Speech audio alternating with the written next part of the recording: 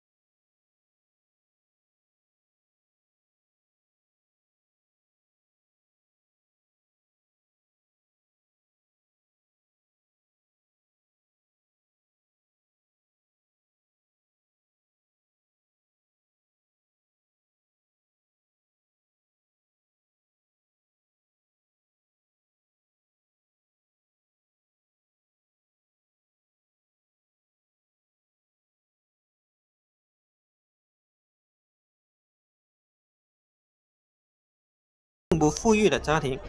不过那时候的日本呢，也没有几个是富裕的。他妈有7个孩子，他排行老7，一般最小的都是被关爱最多的，所以他得到了母亲最多的疼爱。但如同现在经常说的母爱越界一样，这种疼爱过分入侵了野崎的人生。这种入侵到了什么程度呢？野崎14岁时就进行了人生第一次充电，而对方呢是村中的一名30多岁的寡妇。那时候的日本，村里面的寡妇可就多了去了。由于日本对外发动了侵略战争，很多男人都死得差不多了。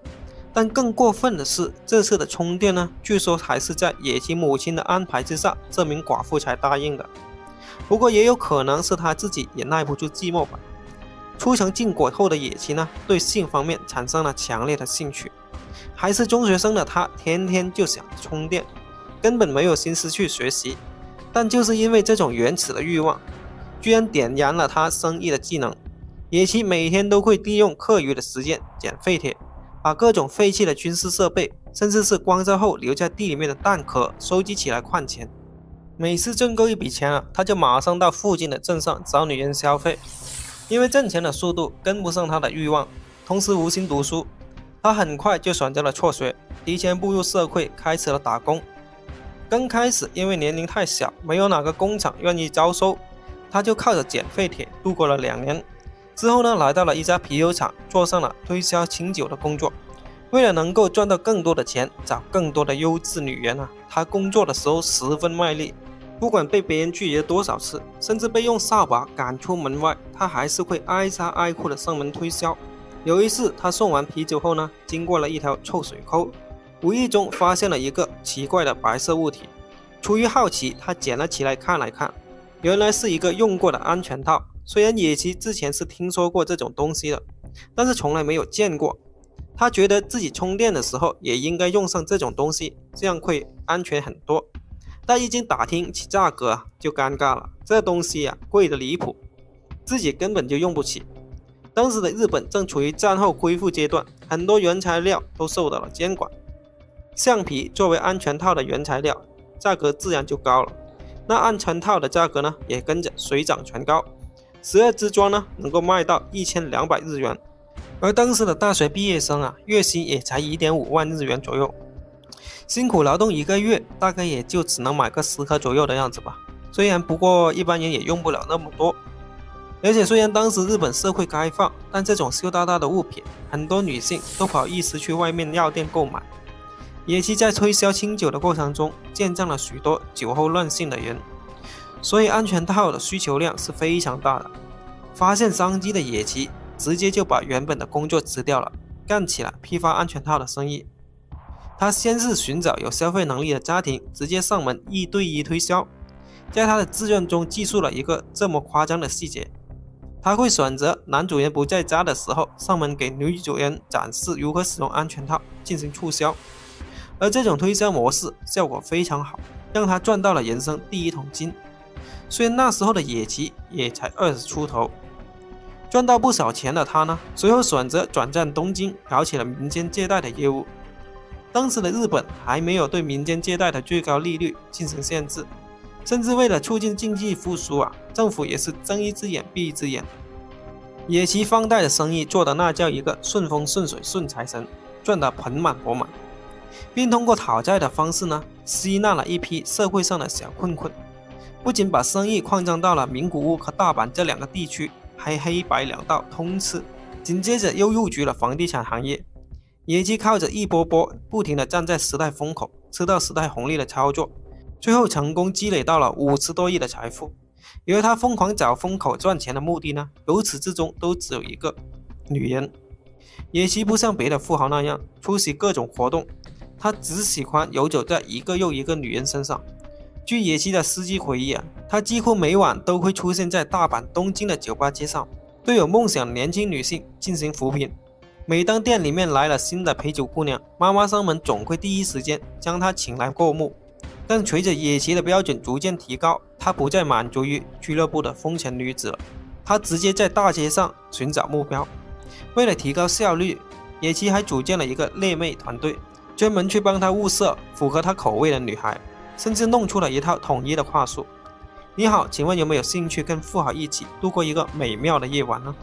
虽说这画风是俗的不行，但效率确实是出奇的高。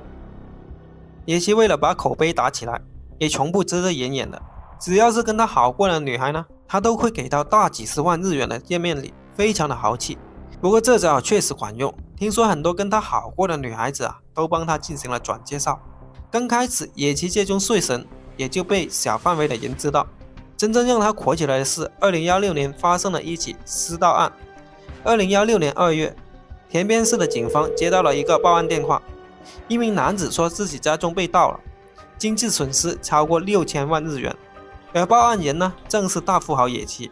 偷他东西的人呢，是一名外国模特，名叫田园真理，是东京的一家俱乐部推荐给他的。平时经常会到他家里面跟他一起研究英语。一回生2回熟，野崎逐渐对田园放下了戒心。有时野崎要回公司处理事情，会单独把他留在家里。没想到他这次会趁着家里面没人，把贵重物品一扫而空。不过好在家里面的监控把整个过程都拍了下来。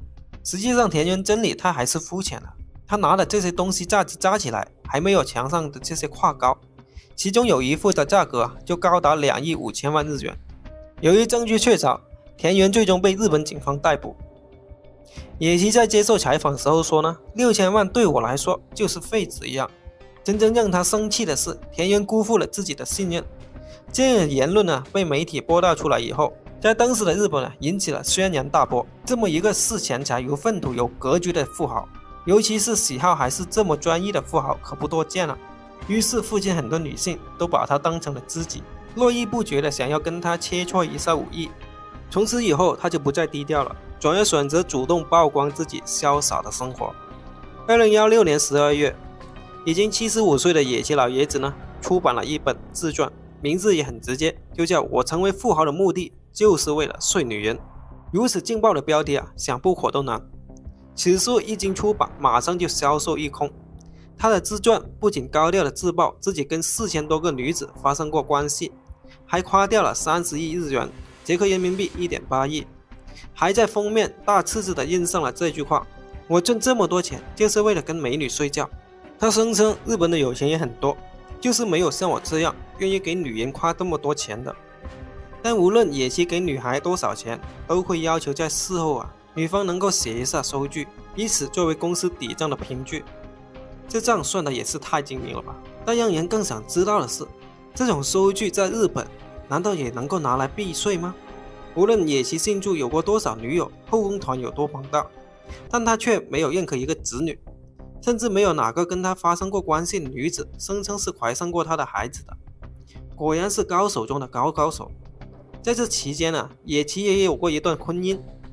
这名没有走捷径的女孩呢，出生于1991年，比他小50岁，身高1.73米，留着一头长发，是一名女大学生，平时还会兼职当一下平面模特。有一次在户外拍广告的时候呢，正好被野崎这个老色鬼遇上了。据说野崎一见到这个女孩就拉住人家的手不放的说，我能让你的人生立即变成粉红色，我给你8日元，跟我结婚吧。但是只有利益没有感情的婚姻呢，注定是不会长久的。结婚没多久，野崎就发现这个女孩跟一名健身教练走得很近，所以这段婚姻没维持多长时间就宣告破裂了。这名前妻在没有离婚之前呢，买了条狗送给了野崎当做生日礼物，离婚时并没有把狗带走。于是无儿无女的野崎呢，把狗当成了亲儿子一样养，光狗狗的伙食费1个月就高达7万日元。甚至野崎还曾向朋友透露，要把自己全部遗产都留给爱犬。他还有句口头禅，女人会背叛，但狗狗不会。好不容易过了1年多，当野崎的名字已经淡出大家视线的时候呢，2018年2月，已经77岁高龄的野崎老爷子突然又宣布了再婚的消息。这次的对象还是22岁，名叫田园早贵的女子。她面容姣好，身材非常丰满，出生于北海道，自称呢是一名职业模特。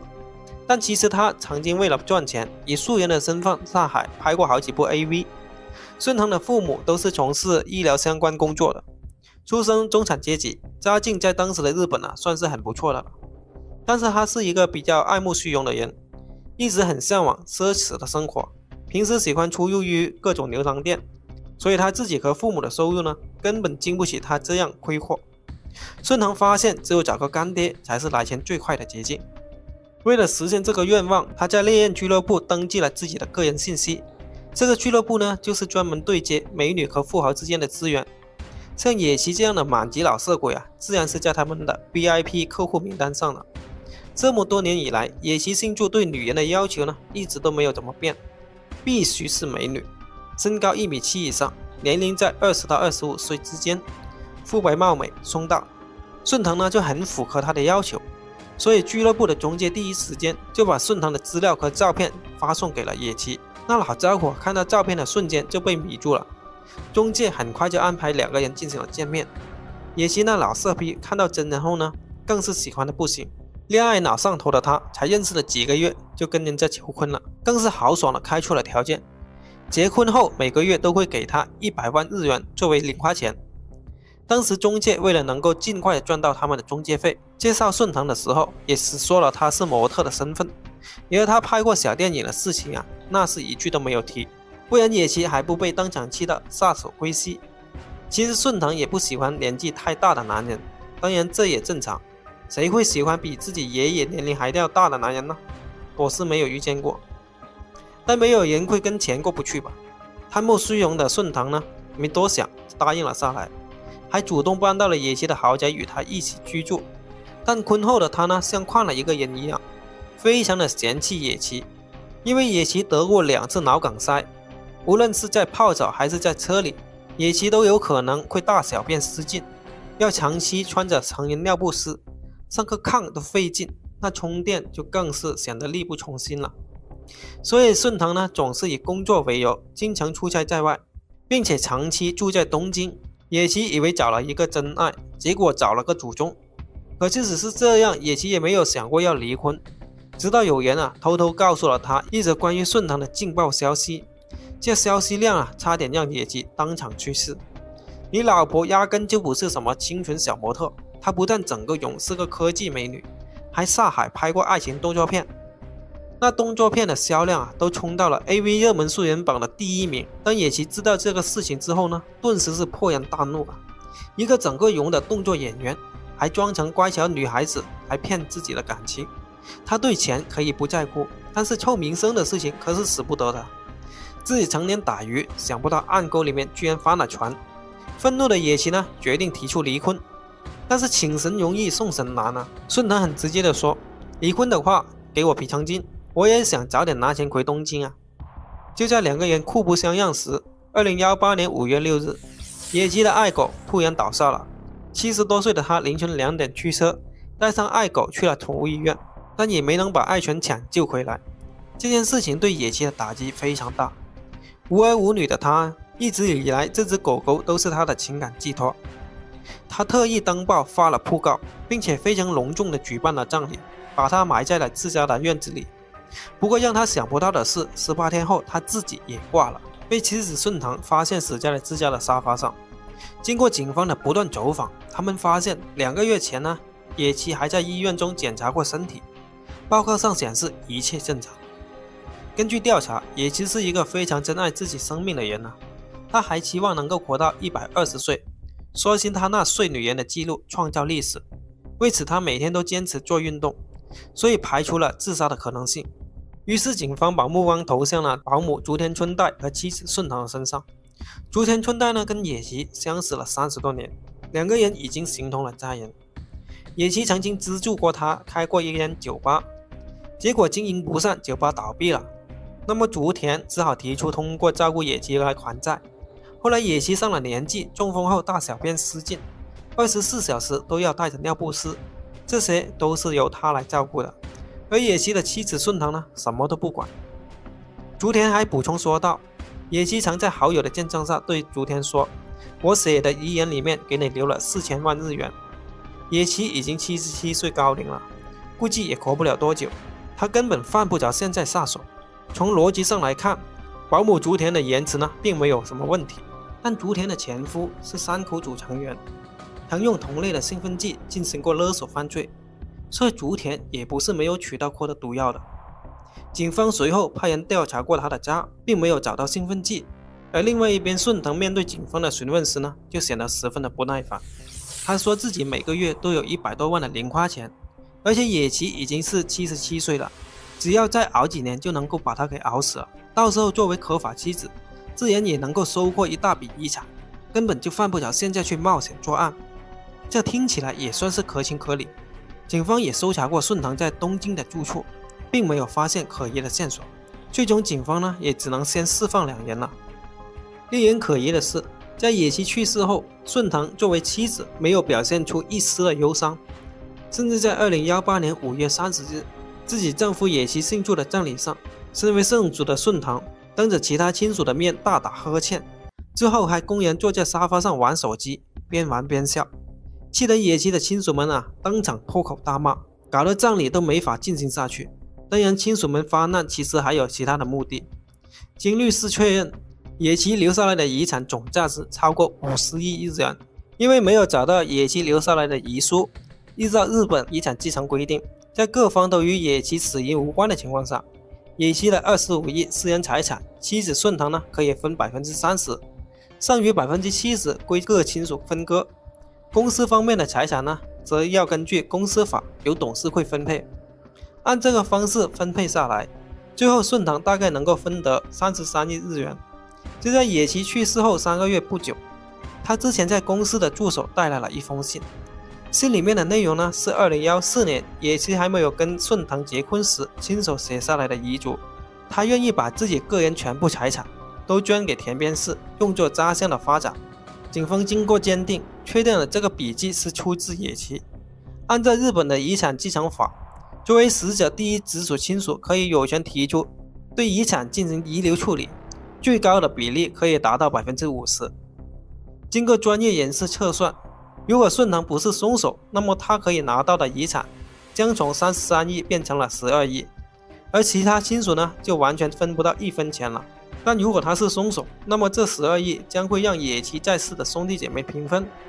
这消息一出就不得了了，野崎的兄弟姐妹们全家总动员，上到80岁，下到更会走路，全力帮助警察寻找顺堂的作案证据。没多久就发现了很多蛛丝马迹。顺堂通过野崎妻子的身份呢，获得了公司的独立董事位置，私下转移公司的股份，还有计划的想要吞掉野崎的财产。他用会计把3830万日元打到了自己的私人账户上，说是去迪拜用的。而这个时候呢，野崎的朋友也向警方提供了线索，其实野崎已经知道了顺堂动作演员的身份，并且已经准备离婚了，而且离婚协议书都已经准备好了，因为他有婚前诈骗行为，一旦被离婚后，顺堂就什么都得不到了。所以有很大的可能顺堂是出自这个原因冒险出手杀害了野崎。